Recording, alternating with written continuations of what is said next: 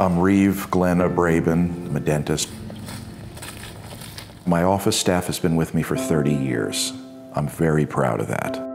In '98, I was really a wreck.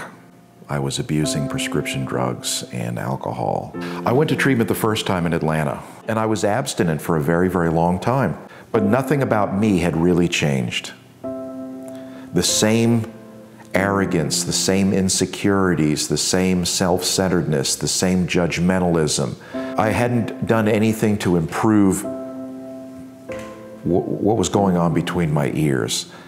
In my early 50s at the time that the second wave came, so I'd stay with my dad down in Ocala, and I was stealing his Percocet.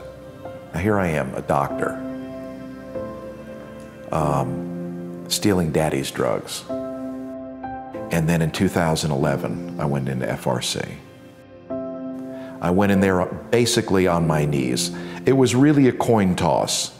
It was shoot myself or go to treatment, and it was a close call.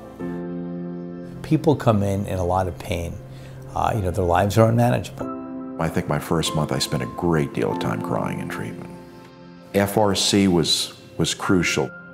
I think Scott is the best addictionologist in this country. The beauty of recovery that a lot of people just don't understand, it's not just about not doing drugs and alcohol, it's about changing how you live and how you relate to life and how you relate to the people and things that matter the most to you in life. I couldn't have done it without him, his patience and his availability and his wisdom. And I made it through it, and I started getting better. He came in as somebody who was really struggling to see how bad off he was at the time, that when I treated him, to somebody that not only came around and got better, then to watch him help other people. He has helped many other people in our treatments that are come in and get recovery, and that's been remarkable. I can write now. I enjoy cooking again. All the things that went to the wayside are all back, and then some.